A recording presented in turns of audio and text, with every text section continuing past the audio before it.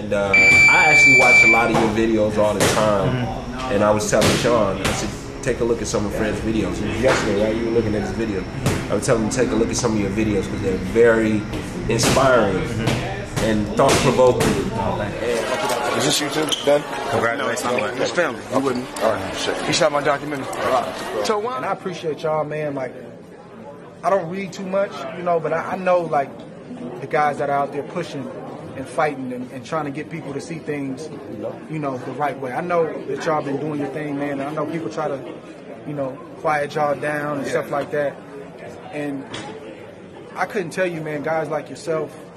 The stuff you're doing, it's something you can apply to your life. So. Barbershop conversation, guys. So I'm listening to the media with Adrien Broner, and I got a DM on this too. And it's funny, I got that DM the same time I was thinking this. They are treating Adrien Broner like he's the president. Michael Jackson, Michael Jordan, Floyd Mayweather.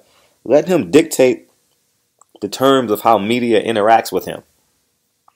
You know, the only person I will give a pass to is Ellie. Ellie has a relationship with Adrien Broner, and you never want, although his questions are kind of funny, but, you know, he has a relationship with him, so you never want to throw your friends under the bus. I wouldn't do that to the Watsons. I wouldn't do it to the Porters. You know what I'm saying? So, as a matter of fact, I would extract myself from interviewing them because I know y'all motherfuckers going to come at me and be like, why you didn't ask them this? So just so you know, future reference, anything happen to them, go to somebody else's channel. But this goes to show, y'all better put some respect on my motherfucking name. I'm going to say that again. Put some respect on my motherfucking name. Because I deserve it. I deserve it. I deserve it. I deserve it. I deserve it. And I'm tooting my own horn, but moreover than that, it's journalism. Adrien Broner's not above the fray. Oscar De La Hoya's not above the fray. I'm not above the fray. You understand? If I'm wrong, I'm wrong. And this goes to show you who's a fan. Are media members really fans? Or are they journalists? They fans out there. They acting like, listen, I've never been starstruck.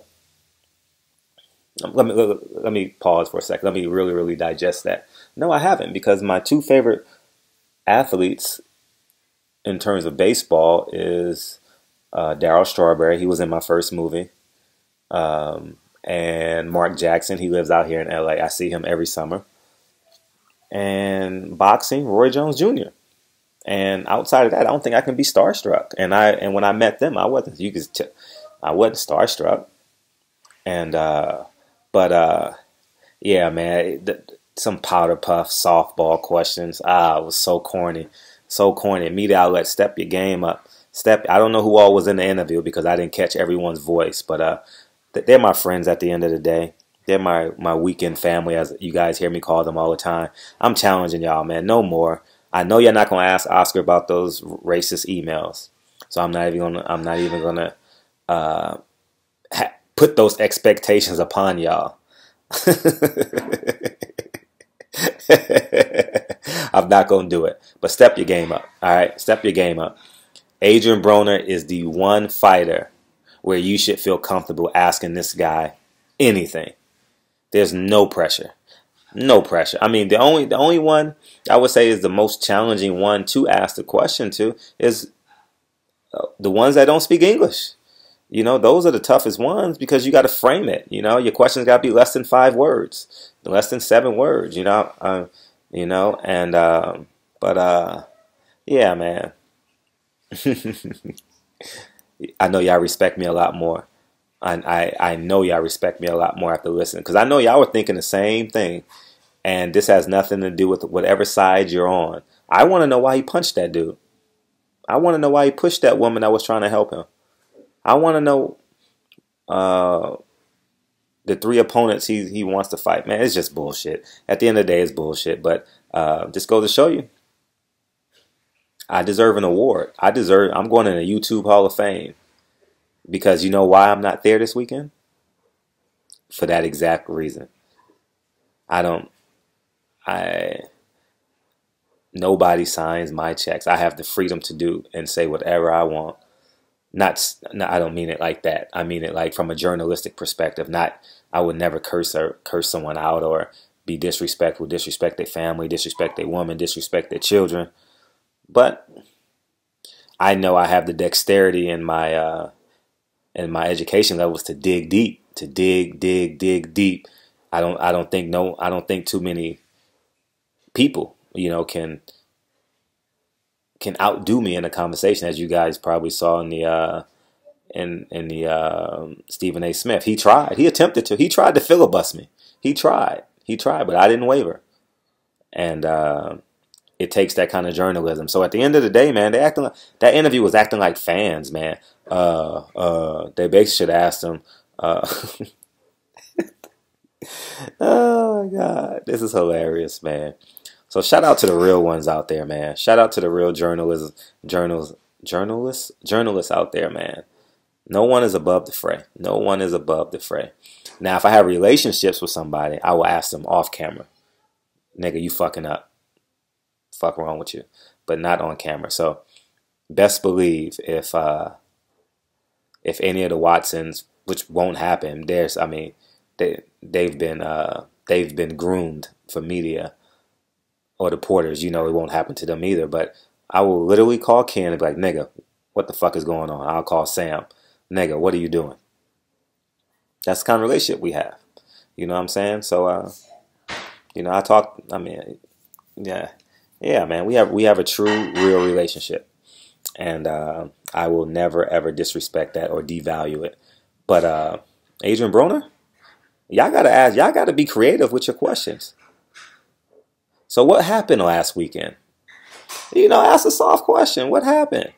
TMZ reported, take the pressure off of you. TMZ reported that you hit an innocent bystander. Take the pressure off of you. Put the pressure on TMZ. So he'll say, nah, TMZ don't know what the fuck they talking about. I don't want to talk about it. It's been resolved. Anywho, man, still support their channels. They do a diligent job, man. They have talents that I don't have, obviously, and I have talents that they don't have for obvious reasons. But everyone does their job, and everyone has a lane. That's what's beautiful about being human. There's over 7 billion ways to live this life. There's over 7 billion ways to be a journalist if everyone was a journalist, right? So that's basically it, man. I appreciate the DM because I was thinking the same exact thing, and I I can imagine what other YouTube channels are thinking, listening to them. I mean, he has to have and this is how we give away our power. This is just an example of being a minority reporter. You have a great opportunity to get an exclusive with Adrien Broner. A great opportunity to find a way to dig into his truth. Find a way, right? Great opportunity. But what's going to happen? TMZ's going to get that interview. CNN, but not ESPN is going to get that interview. And you just had, he went down there to reshape his public persona. He went down there to attempt to dictate terms, right? And Adrien Broner knew exactly what he was doing. He was going down there and get some free press. And if I lived in Vegas, if I was in Vegas and I was a fighter and I was famous, I would do the same thing. I would expand my brand. There's two names I probably would have said this weekend: Floyd Mayweather and Conor McGregor. You know what I mean? And whoever else, and the fight that's going on this weekend. Those are the three topics I would have wanted to discuss, or whatever is going on. The little girl in Chicago, the hurricanes. You want to stay current. You want your one-liners to be attached to something positive and something that's trending. You understand what I'm saying? So, but he was working on his brand, and the media allowed him to do it. So, lastly, I'll say this. My respect meter should have gone higher. And I'm not perfect. Sometimes I'm a little bit abrasive when I ask the question. Sometimes I don't frame it in a space where I give them an out because I know the answer that I want them to say. So sometimes I frame the question a little bit too stiff and don't give them dexterity to hook, line, and sink. You know what I'm saying? But overall, the things that y'all motherfuckers are thinking on your couch, I'm thinking on my couch. And Why did you punch an innocent dude? That's what we want to know. And what's next? Did you get apprehended? Did the police come? We don't know these. We don't know what happened. And let him say no comment. Let him challenge me. Someone asked a question. Oh, believe it or not, it was a European guy. He had an accent. Overseas guy, I should say. I don't know, whichever one fits. And he basically said, I don't want to talk about it. Let's stay positive. Well, define positive. Have you changed since last Sunday? Challenge him. Challenge him. Challenge him. Anywho, man. I wish I was there, but Adrien Broner. The one thing about Adrien Broner, he knows when I come, it ain't no bullshit. None whatsoever. He knows. He will look me in the eye, and we have I wouldn't say genuine. No genuine respect, but he knows who I am. And he and I, over the past 6 months, has had some conversations off camera and some conversations on camera that you guys have seen. So, but I would have asked him, and I would have been wise enough to say, "AB, let me talk to you for 10 minutes. I don't want no bullshit. I didn't want them other media outlets around." I would have framed him. I would have asked for the truth and got some resolve out of him, because I don't want to leave it open-ended to white media to say, "Oh, he's an asshole." No, we moving in the right direction. I would have put Adrien Broner on the right track at the end of the interview. I wouldn't have left him hanging like, "Oh, I hit that motherfucker and now I got to go to jail." No, I don't know if he's going to jail. This is just example. I would have put him at the end of the interview. I would have put him in position as if he's going to make the right move, right? Because at the end of the day, we all want everyone to succeed. Well, except y'all racist motherfuckers, but for the most part, we want everyone to win, and that's how I genuinely feel. At the end of the day, I know I say that that I'm pissed off, but at the end of the day, man, no one leaves a stray dog on the street, man. How can you leave a little chihuahua on the street? So anyways, man, that's it. Put some respect on my motherfucking name. Put some respect on my motherfucking name. And follow me on Instagram. Follow me on Instagram. I'll be having so much fun on Instagram. Y'all get to see me fight in the gym, do my boxing workouts. Y'all got to follow me, man. My Instagram is kind of lit. I don't have a lot of followers, but my followers, we stay engaged. I respond. I am who I am. I'm the guy that you believe I am for the most part. I'm not perfect, but what I mean, if you DM me, I'll respond, and that's the best way too, because sometimes sometimes a video gets like 200 comments or 150 comments, and I miss some because not all of them go to my phone anymore. Because as my channel grows, it don't facilitate more and more comments come, and I miss your comments. So I see the comments that come to my phone, and I miss a lot. But if you DM me, I'll respond. Seriously, I'm a great responder. If I'm not asleep, I'll respond, because obviously, like everyone else in the world, you have your phone literally right next to you because it's your life, right? So anyways, man, at the end of the day, I truly appreciate you guys' support. Literally, you guys are awesome. I love when y'all call me by my first name. I'd be like, yeah, that's pretty dope. We're building like this cyber relationship. So instead of y'all don't call me Barbershop Conversations, like how y'all call like how you have a channel, you call them by their channel's name. That's dope that you guys call me by my first name. I respect that. But it's really Frederick. But when I run for office again, when I run for mayor in LA, it will be Frederick Hawthorne. So in about 10 years, you guys can expect that. I'm going to do it again. Bigger city, bigger challenge. So, yeah, let's get it popping. So I genuinely appreciate you guys. And, challenge the media. Go to their channel. If they posted that video, go to their channel and tell them that they asked some bullshit questions. The only one I'll give a pass to, lastly, again, is Ellie, because he has a real relationship with Adrien Broner. He videoed Adrien Broner at his house after a fight. So, you got to respect that. I'm not throwing my friends under the bus. I'm not. And me and my friends have that pact. Like my accountability team that I tell you guys about sometimes. We have a pact. We're not throwing each other under the bus. No, we ain't do it. We'd rather lay silent. So I can respect that. But outside of him, y'all journalists got to step up your game. You guys sound like You guys literally ask the same questions that a fan will walk up to Adrien Broner and ask. Who are you fighting next? Who are you picking in the fight? How are you and Floyd doing? Retard. Dig. I challenge all y'all to dig. And don't take this as a jab, because you guys know Fred don't duck or dodge. Literally. Don't duck or dodge anyone. It's not, and I don't come from a confrontation and want to fight you space. I just want the truth like everyone else. I'm not there. I want the truth. And that's your responsibility to attempt to get the truth. You're not going to get the truth every time. You know, these guys are well versed in manipulating the media. You know, so I get all that. So don't say I'm hating on other. I'm not hating on. You have a great opportunity to begin the healing process. Adrien Broner is ignoring his ability to heal. What's the first step in AA? Admit you have a problem. Oh man. So I'm not challenging anyone. I didn't really get. Let's see. The only voices I heard Boxing Voice. I heard Boxing Ego. I heard Ellie. What's the other guy's name? That I know from Fight Hub? What's his name? Oh man, what's his name? Geraldo.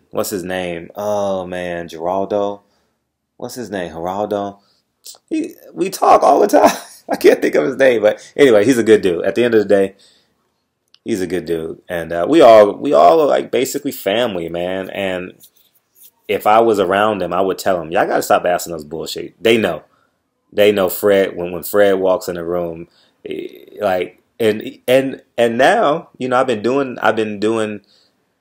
when I attach. See, I was always doing the writing, but the last 3 years or 4 years I've been doing video. So now it done circulated. He gonna ask you whatever's going on in your life, and I see them avoiding me, you know, for some part, and I respect that. Protect your brand. That's what you're supposed to do. I'm not mad at you. Protect it. And if you don't want people to know about the realness. You know, so what else? Yeah, man. So that's it, man. So this ain't a jab at him. It's a challenge. It's a challenge, and we are in the fight game. So we got to fight to be at the top. And I'm not begging for none of y'all. Don't think this is a jab trying to get your subscribers. My channel is gonna grow by itself with the support of you, hopefully. You know, but this ain't because of that. I'm not no YouTube beef. I don't want that shit. No YouTube beef. Only YouTube beef that I want is them racist channels. The only people that I genuinely have a disdain for, the only channel that I have a disdain for is UCN and Montero Boxing, and that's it. That's all I know of right now that covers fights, you know. And guess what? I've told them. They've been in the game longer than me, you know. So you know, and let this be a lesson learned. When you challenge people, it doesn't have to always come with your fist balled up. You know, it doesn't have to be. You guys know I'm a pacifist. Don't really believe in violence. I box 5 days a week. So you know my hand game is at least average, right? But I don't even come from that lane. I'm not even in that lane. I just want to challenge people to be better, to be greater. And that's it, man. So let this be a lesson to learn, man. I know we in a literally alpha male dominated sport where you got to knock someone out to see who's better. But we're not in the ring, and we don't always have to solve problems with a physical. We don't always have to solve problems with a physical challenge. All right. Just mentally challenge. Just spit the truth. I mean, because I've been that guy a handful of times in my life, in my 20s, where I physically challenged a guy, you know. But in my 30s, man, no, man, I got kids to raise and money to make, man, and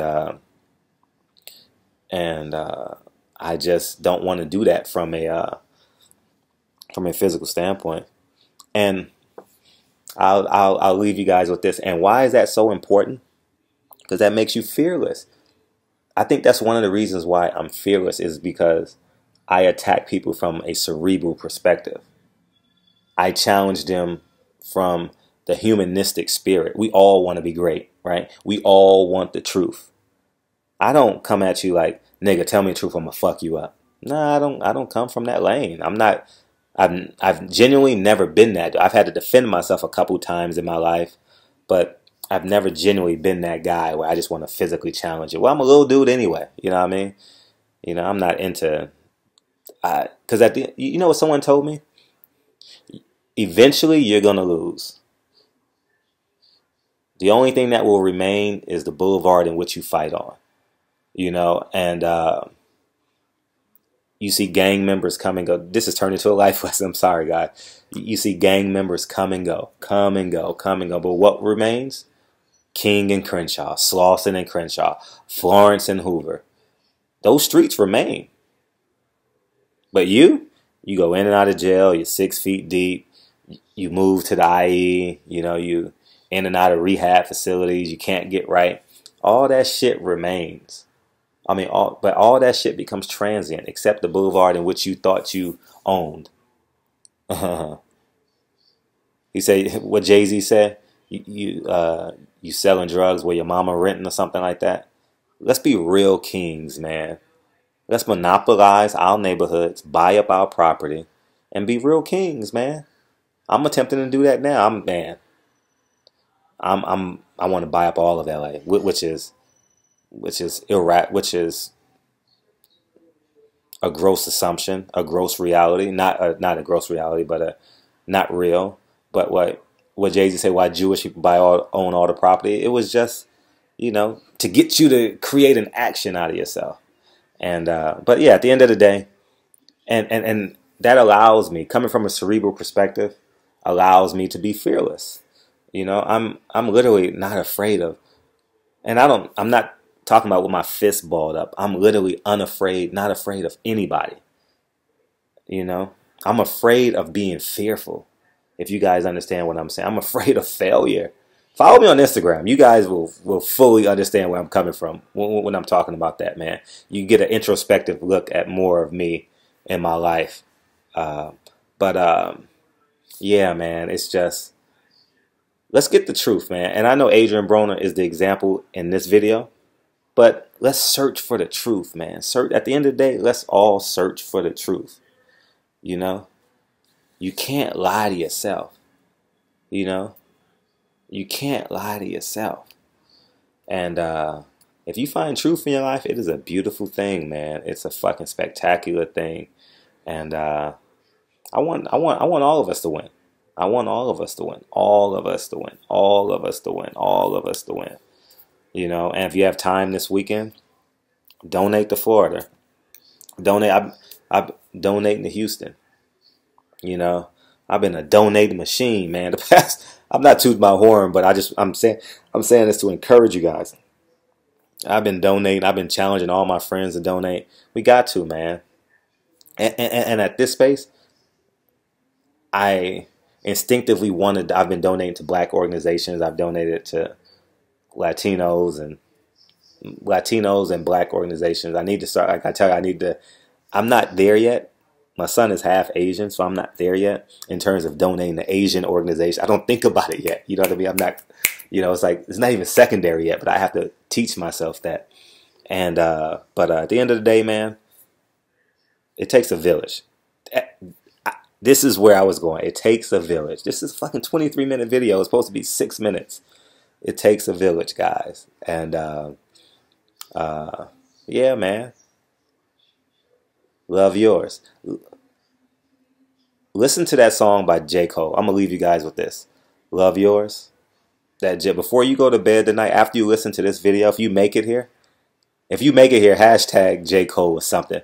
Oh, hashtag we are one. If you make it to the end of this video. And listen to that J. Cole song, Love Yours.